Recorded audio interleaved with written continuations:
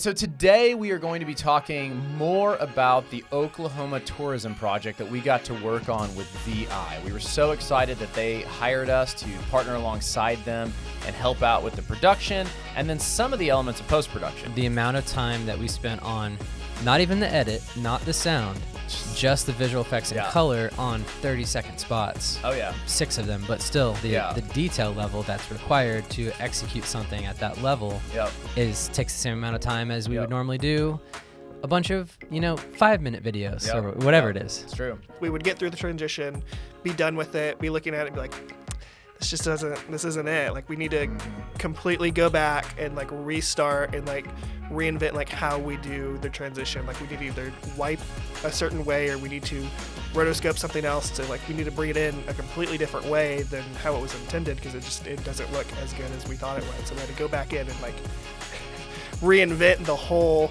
spot basically.